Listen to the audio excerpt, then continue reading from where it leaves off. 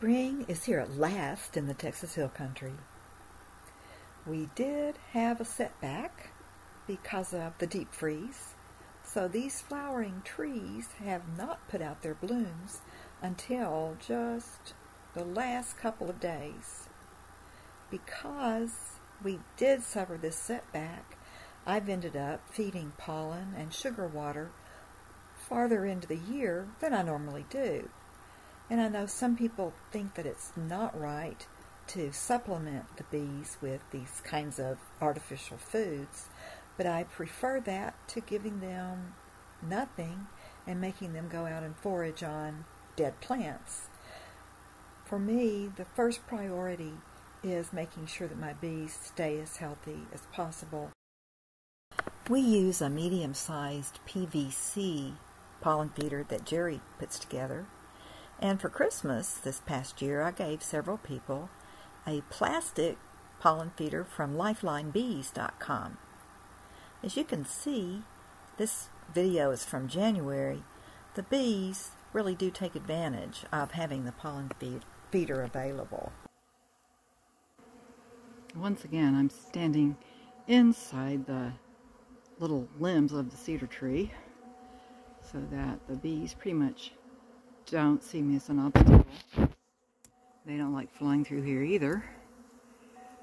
And it's not that they would want to sting me, but just that I would get in their way as they make their beeline back to their hives. And so here is the pollen feeder. There it is. And every once in a while, a bee is buzzing pretty close by. Then here on these limbs, you can see the bees landing, and they're covered with pollen. So they're finding a staging area where they can stop, get themselves organized, stuff all of that pollen down into their pollen sacs on their back legs, and then head back home.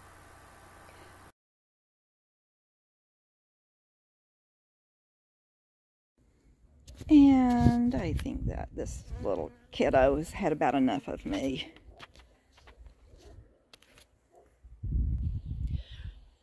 Back checking out the pollen feeder, and there's still some pollen in there. I loosened it up this morning, but the bees are not hitting it nearly as hard as they were just 3 days ago. I do hear one bee showing up. So they are still using it, but in a reduced amount, so I think pretty soon we can stop feeding the artificial pollen. Same day, second verse. My bees are coming into the pollen feeder with pollen in their pollen sacs. I don't know what is up with that, but I think they're out foraging. They're finding some pollen, but it's not enough. So they're buzzing in here to fill up. That's all I can figure out. So I'm going to keep filling this pollen feeder as long as they're using it as much as they are right now. It's still really early in the morning, and we've got a whole lot of traffic here. And I see bees flying into the pollen feeder who already have pollen in their pollen sacs. I guess they're just loading up in there. But in truth, it has almost as much pollen tonight as it did this morning. And that is a good sign that we will not need to keep filling this pollen feeder. Because, praise God, there are wildflowers out there now. Somewhere. Other people might think they're weeds, but we know that they're wildflowers. People might be justified in calling dandelions and henbit, as pretty as it is, also known as dead nettle, weeds, but they're weeds that can help save the bees. I thought I'd do a check just to see if my flowering plants are about to pop, and not yet. This is Mexican plum, also known as a wild plum. It's one of the first things to flower. It is March 6th today, maybe March 5th. Anyway, Good thing I'm not going in for the senility test today. Anyway, yeah, they are getting closer to being ready, but I know that that big cold snap set all of these trees back. Here's the big tooth maple. It has a long way to go before it's sending out pollen. Let's go over and look at the Mexican buckeye. Mexican buckeye, even farther away from blooming. I've tried to set this up so that we have a series of blooms. First, the flowering quince, and it got shut down because of the freeze that froze the flowers. But soon we will have a wealth of flowering trees providing pollen and nectar for our bees. The Mexican plum, with the fruit coming later in the year, the Mexican buckeye, escarpment cherries, the lowly Agarita that the bees love so much, the rosemary. And ours is looking pretty ragged right now, but I see it getting a little bit greener every single day. Jerry loves trees, and he grew 2 Mexican plums from seeds. We planted them both in the yard, and here is one of them. This one gets the most sun, so it blooms first. Just a couple of days ago,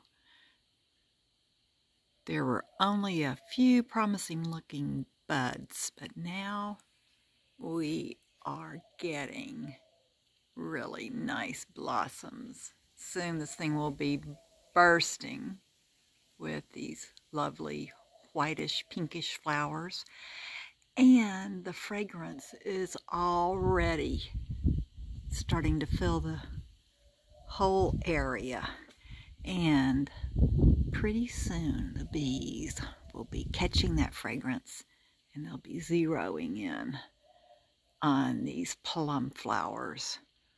I am so excited. Come on, bees. And here we are 2 days later. Sure enough, it's a windy and rather coolish day, but the bees have found these plum blossoms, Mexican plum blossoms.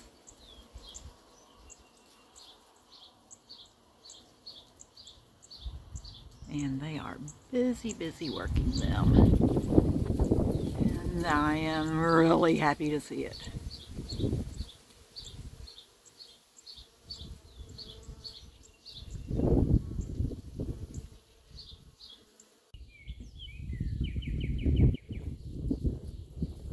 I thought you'd have to roll in it, whatever it is.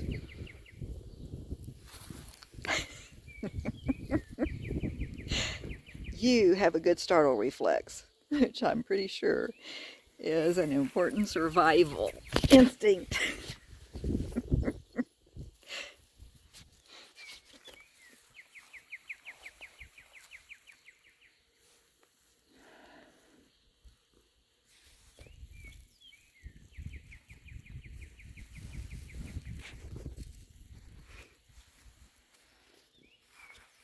Hear the bees?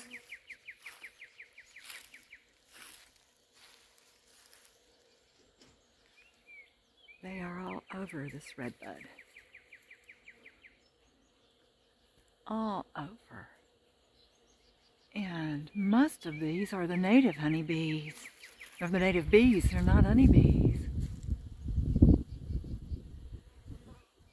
But yes, we've got our honeybees up there too.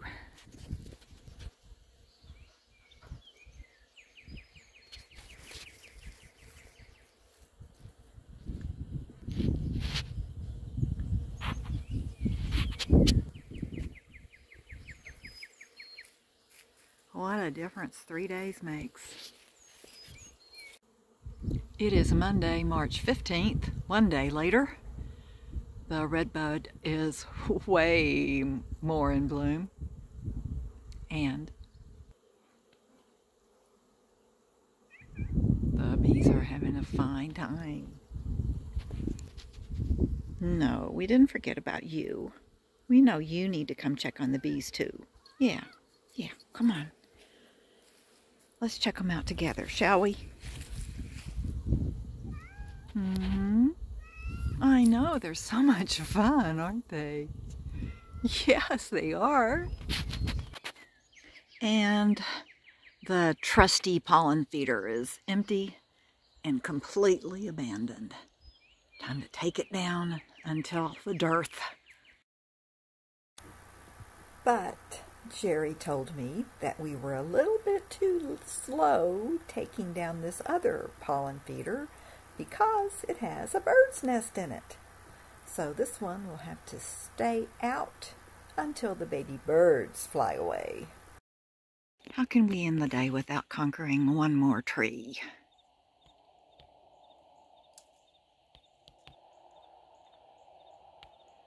Do you know what you're doing up there?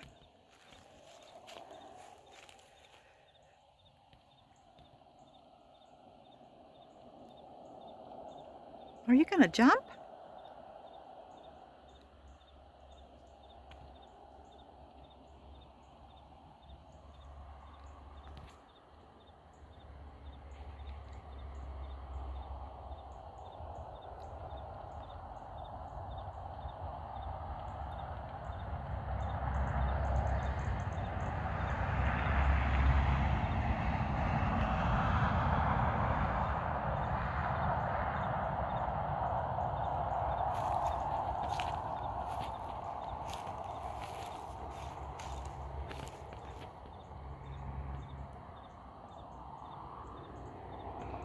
I wish I could catch you on the way up, because it's pretty funny to watch how fast you can scale a tree.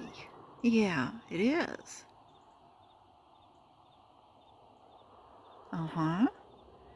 It's always quicker to get up than it is to get down, which seems anti-intuitive to me.